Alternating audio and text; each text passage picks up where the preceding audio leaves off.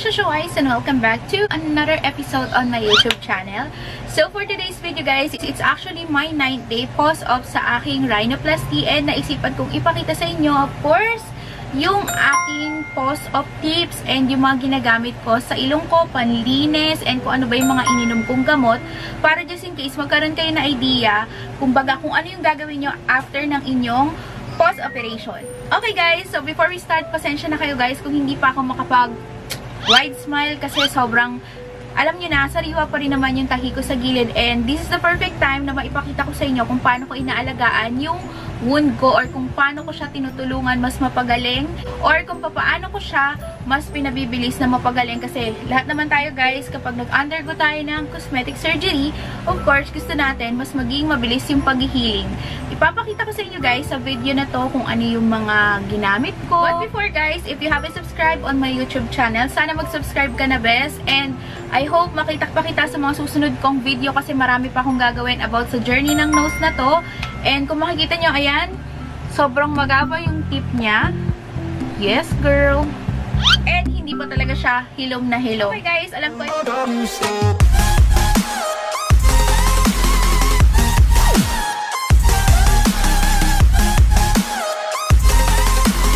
guys, so ito lahat nasa isang Tupperware kung ano yung mga ginagamit ko para sa ilong kong panlinis. And of course guys, step by step ipapakita ko sa inyo kung paano ko siya ginagawa. So after guys, nung rhinoplasty ko, syempre, kinausap naman ako ng doktor ko kung paano ako maglilinis ng sugat ko and kung ano yung mga dapat kong gawin. So first, syempre, mag-a-alcohol muna tayo ng kamay.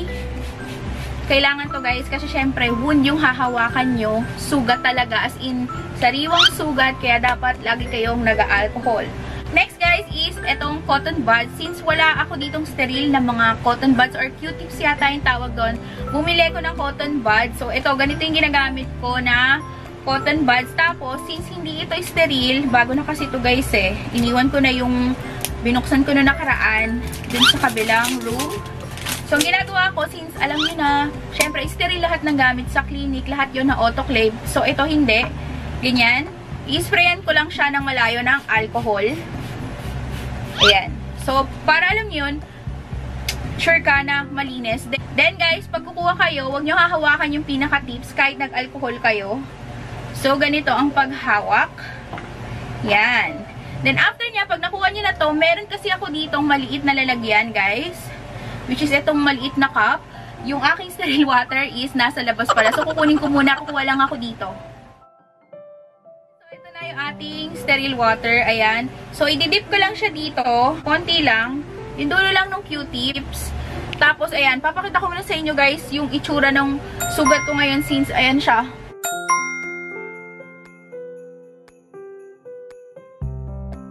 So, nakita nyo na guys, medyo sariwa pa yung aking sugat. Then, after nyan, is, ayan, unti-unti ko na siyang lilinisin side by side, pero hindi ko siya irarab. Ganito lang yung ginagawa ko. Yan, clockwise. Tapos, counterclockwise. Parang alam yun, iniikot-ikot ko lang yung cotton buds para makuha niya yung mga langib-langib na tumigas or what. Pero guys, pag naliligo kasi kayo, syempre, mas nalilinis yung sugat nyo, madaling makukuha. So, ito na siya. Ayan, sorry kung hindi nag-focus. Ayan, makukuha niya yung mga langib-langib. Okay. Next guys is yung kabilang Q-tips naman yung babasain natin ng sterile water. Yan, hindi basang-basa guys, para alam niyo yun, hindi naman naglalawa kasi nga, ang kailangan mo lang naman is enough para malinis mo yung ilong mo. Then next is this side. Clockwise, tapos counterclockwise hanggang bumaba. Ayan. Huwag masyadong irarab guys kasi syempre masakit yan. Then, after nyan, syempre, tapon nyo na itong Q-tips na to, kuha kayo uli ng bago. So, ganun uli. Huwag nyong hahawakan yung pinaka-buds. The next is dito. Ayan. Ganito lang yung ginagawa ko guys. Tapos, hindi ko sinusundot yung loob. Yan, makukuha na lahat yan. Then, of course, baliktad uli. Sausaw niyo sa sterile water. Then, ito lang side na to. Huwag niyo siyang ipasok sa loob. Hindi ko siya pinapasok. Binibilog ko lang dito. So, medyo marami akong nakuha. Tapos, meron ako guys dito, Mediplus. So, yung Gauze. Ay, nalaglag. So, meron pala ako dito guys na Gauze. Ito, Mediplus. So, kukuha lang ako ng konti nito. Dito natin ipapahid yung nakuha natin sa cotton buds. So, gugupit lang ako guys. Okay, so ito siya guys. Ayan, tinupi ko lang. Then, dito nyo siya ipapahid. Kung gusto nyo kuwang-kuha sa cotton buds. Tapos, tsaka nyo lang uli kunin yung mga gilid, loob. Pahid nyo lang. Actually, bumili ko nito guys kasi sa unang first 1 day or 2 days nyo, pwedeng magkaroon kayo ng sipon or konting discharge with blood. So, ginagawa ko, tinutupi ko to. Ayan. Tapos, dito to ilalagay guys. Tapos, maglalagay kayo, of course, ng surgical tape. Yes, may surgical tape akong sarili bumili ko kasi nga, alam nyo na mas okay talaga kasi na nagpapalit ka lagi ng gauze and ayoko kasi mag-mask that time. Kaya ginawa ko guys is bumili ko ng gauze and surgical tape. Pero after few days, since hindi naman na ganun kalala yung discharge, ito yung binili ko. Yan. Mediplus yung pad type na kasi nga medyo mas palambot yung tela nito and medyo mas makapal. Hindi ko na kailangan yung Mediplus na parang nirorolyo kasi ganito yung itsura ng isa. Pakita ko sa inyo. So, hindi ko lang mahawakan buong buo. So, rolyo siya, diba? Ayan.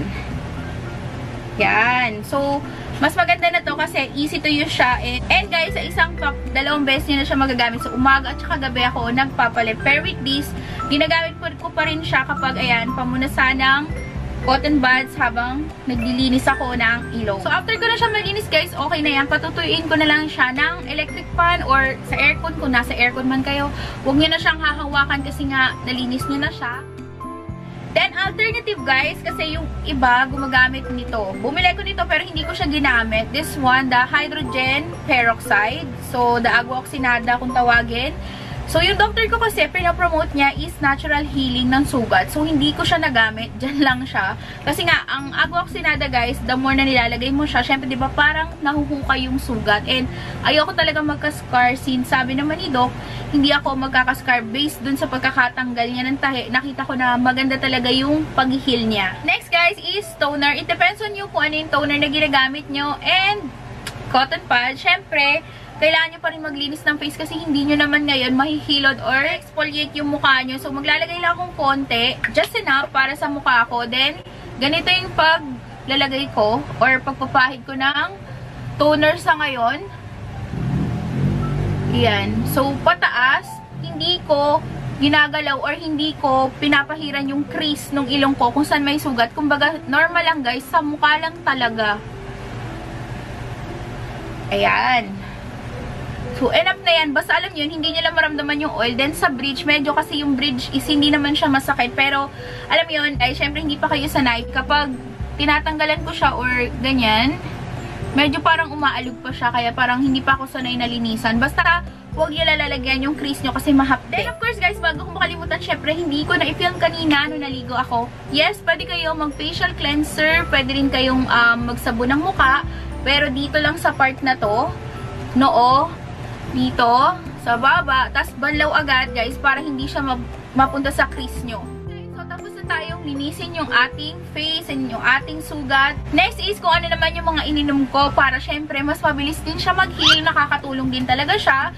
So, first thing is, bumili ko ng Arnica Montana. Ito siya.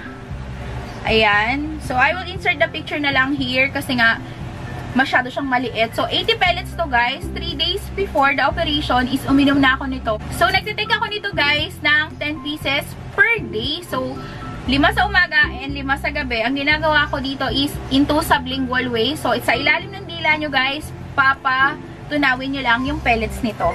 Para lang alam nyo, hindi talaga kayo mag-swollen na sobrang kapal ng mukha nyo. Though, nakita nyo naman sa mga video ko na talagang lumobo ko, girl. Nakakatulong talaga to guys sa pagtanggal ng paga after ng surgery nyo and sobra recommended ko to. Mabibili nyo to guys sa Shopee. Sa Shopee ko siya nabili actually. Ilalagay ko na lang yung link down below or sa healthy option just in case naman na nasa mall na kayo. Bumili na kayo nito before your surgery.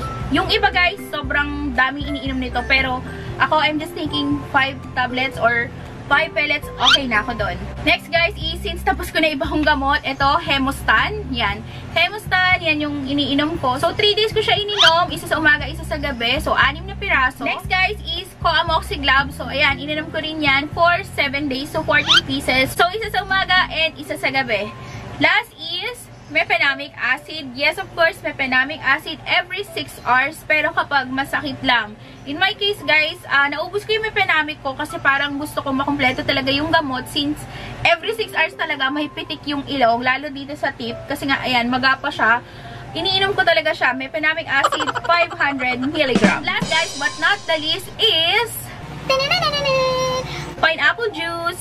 Yes, guys, lumaklak ako ng pineapple juice. Kinagawa ko siyang tubig. And yes, umiinom pa rin ako ng water. But, ang pineapple juice kasi is high in fiber and sobrang bilis niyang makatayo ng sugat. Kaya, lumaklak ako niyan as in umaga, tanghali, gabi. Pero, of course, kumain muna kayo. Yan yung iniinom ko. And, I know nakatulong talaga siya sa akin. And, by the way, guys, yung mga gamot na nabanggit ko pala sa inyo, just in case na maka-experience kayo ng diarrhea for 1 to 2 days na parang amoy gamot yung inyong poops. That's normal. Ibig sabihin nun is nilalabas lang nyo yung mga bacteria sa katawan nyo. Kasi ako, I experienced nung second day, but sabi naman ng doctor ko, okay lang daw yun. So, that's it for today, guys. Sana nagustuhan nyo tong video to and nakatulong sa inyo kung paano ko nililinis yung aking ilong. And since hindi naman ako naka-Gore-Tex, kung mapapansin nyo, wala tayong nililinis dito sa tenga natin. Since this one is silicone, talagang dito lang tayo mag-focus. So, hanggang dito na lang, guys. Sana makita ko pa kayo sa susunod kong video.